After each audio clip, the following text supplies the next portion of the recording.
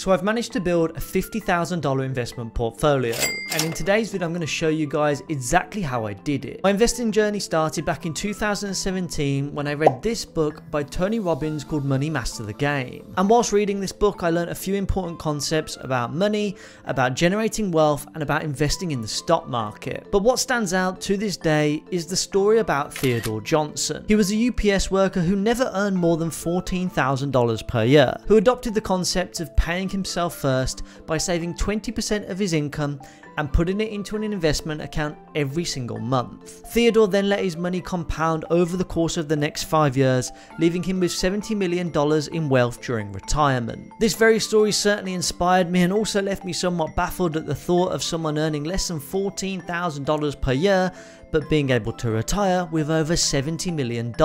After all, Albert Einstein did say that compounding interest is the 8th wonder of the world, but perhaps I just didn't realise exactly how powerful it is. Now, at risk of ruining a good story, inflation certainly does have a big part to play in this story, and that $14,000 back in the early 1900s was obviously worth a hell of a lot more back then than it would be today. But nonetheless, it's still an inspiring story. And due to this story, it certainly inspired me to get started investing, following in the footsteps of the likes of Theodore by actually allocating and investing a percentage of my income every single month, which I did back in 2017 by investing my first £400 into my Vanguard UK stocks and shares ISA. I continued to invest that amount of money every single month until the value of the portfolio gradually grew over time, where it reached a maximum value of £19,200 at its absolute peak. From just £400 to close to £20,000 in just over 3 years certainly isn't so bad at all. Now, of course, this was certainly helped on by a period of unprecedented market growth,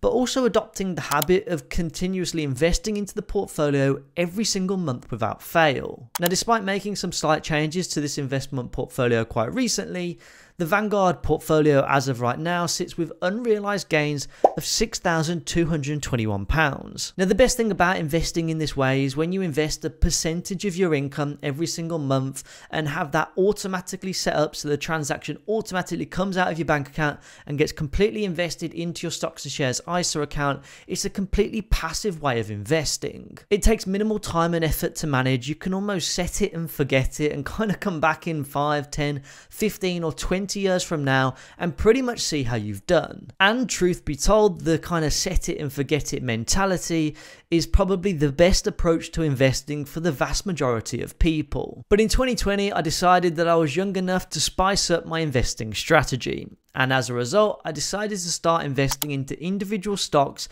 along with a little bit of cryptocurrency too. Now, because Vanguard don't offer the ability to invest into individual stocks, I opened an account with Trading 212, picked a number of stocks which I wanted to invest into, and took the very same approach. Every single month, I cost averaged my way into the stocks in which I decided to invest in. And to begin with, I took the decision to only invest into my sure bets, the kind of blue chip stocks that you'd probably expect. These were the stocks that I'm most confident about and that I wanted to have a bigger overall allocation within my investment portfolio weighted towards these stocks. These stocks in question are the likes of Apple, Tesla, and Amazon, who still to this day make up over 65% of my total individual stock portfolio. And whilst I'm on that point, an investing tip which I once heard with Warren Buffett, which I want to share with you guys, is that your 7th best idea is unlikely to be your best. So it's important to invest in your highest conviction stocks and not deviate too much from the highest conviction plays which you have, and not get too overexcited, perhaps even a little bit overwhelmed at the thought of having hundreds if not thousands of different equities on some of these apps like Trading 212, which you could potentially invest in but possibly ruin the overall returns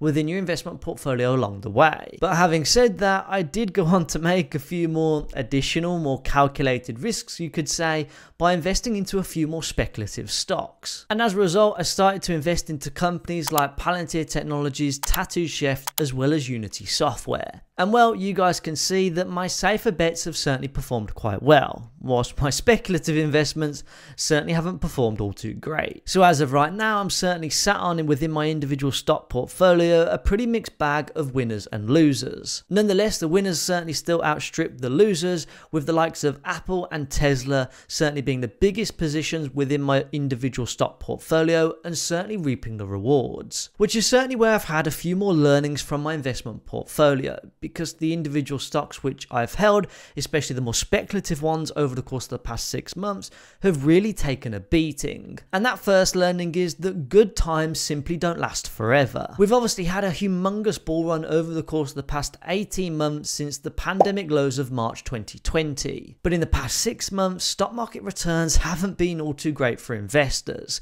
and especially not for the growth stock investors. The broader S&P 500 is down 4% in the past 6 months, whilst Cathie Wood's flagship innovation ETF, which predominantly invests in your kind of high growth technology stocks, is down 54%. So it's been pretty tough conditions for pretty much all investors out there over the course of the past 6 months. And with that, another way which I've kind of been able to maintain the value within this portfolio is to simply stay the course as well as buy the dip too. It can be easy to want to pull out of the stock market when times get tough and potentially hold the money in cash, or perhaps even look to reinvest the money elsewhere in order to seek a higher return on investment. But if you think back to Theodore's story at the start of the video, for the most part, you're pretty much better off staying invested in the market, staying the course over the long term, and then simply buying the dip when the opportunities present themselves. This is certainly what I've done over the course of the past 4 or 5 years, and it's certainly paid off for me so far. And whilst obviously some of my positions haven't played out all too well, especially in the past 6 months, as well as I'd like them to anyway,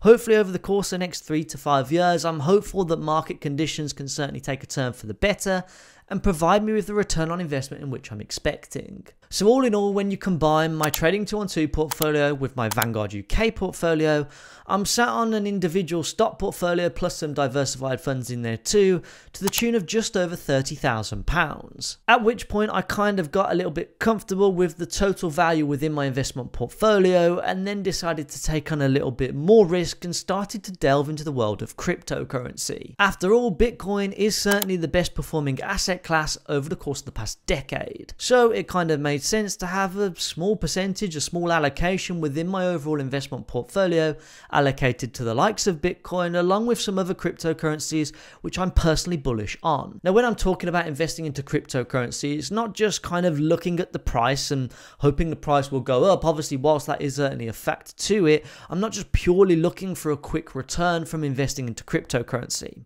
And instead, for me, it's more of a bet on the future of technology and potentially the future of finance too. And whilst it's still very much an unknown as to whether Bitcoin and cryptocurrency more broadly is going to be successful or not, for me personally, I'm young enough to still take a few more calculated risks within my investment portfolio. And because of that, I'd rather have a little bit of calculated allocation to cryptocurrency and at least be at the party, rather than kind of wait for things to play out and then potentially miss out what could be a fantastic opportunity. So with that, I started buying crypto on exchanges like Coinbase as well as crypto.com, with my Coinbase holdings pretty much being made up of Bitcoin, Ethereum, and XRP. And over on crypto.com, predominantly made up of the crypto.com coin, which is the Crow token or the Crow coin, along with a little bit of Ethereum as well as Cardano too. Now, if you guys are still thinking about looking to build out perhaps an allocation within your investment portfolio towards cryptocurrency, then be sure to click on those links down in the description below to get some free crypto when you sign up to both Coinbase and crypto.com. Now, you might be thinking at this point, Mitch, you've obviously managed to build up your investment portfolio to about $50,000, but how do you still continue to manage and have full oversight of all of your investments when you've got all of your investments in multiple different places? And that certainly has been a true bugbear of mine, especially when I'm trying to make videos in the most simplistic format. So because of that, I've actually built out an automated portfolio tracker. It tracks all of my diversified funds, stocks, and cryptocurrencies too, and I wanted to share it with you guys in today's video. So as you guys can see, this is my full portfolio tracker, and it shows you the full in-depth breakdown of all of the holdings which I have, from diversified funds to US listed stocks to UK listed stocks and my cryptocurrency holdings as well. It shows you my portfolio allocation on the bottom right hand side, where I have currently a 91.23% allocation towards my pure investments, and then I've got about an 8.7% allocation towards my more speculative assets in the form of cryptocurrency. And every single day I come to the top of the screen and look at the overall overview of my portfolio with the number of shares I have invested in, the total amount invested, the current value, my annual income, which is generated from dividends, the total gain and loss, as well as the percentage gain or loss as well. And I simply copy that dashboard over into my analysis tab, which you can see allows me to track my investments every single day. I can track the change in value of my investment portfolio from a pure pound and pence point of view, as well as a percentage point of view as well. And then on the right hand side, I have all of my graphs, which include pretty much everything that I pretty much want to see. It's a way for me to manage all of my investments without having to log into 5 or 6 different investment apps along the way. Now, I know many of you guys have seen some elements of this tracker before and have certainly wanted me to make it public. So today I've decided to make this tracker public, which you can get a copy of by clicking the link down in the description below. When you pick up a copy of the tracker, it comes with a full tutorial breakdown of me explaining exactly how to use the tracker, all of the formulas and all of the back-end workings behind it, along with which bits are automated and which bits need manual entries too. So that pretty much is how I managed to build my $50,000 investment portfolio and how I actually actively manage that portfolio on a day-by-day and a week-by-week basis. Now, stocks and crypto aren't the only investment which I'm planning to make this year, and there might be one more asset class that I plan to add to the mix as well. And if you guys want to find out what that is, then be sure to click on this video here. And with that being said, I'll see you over in the next one.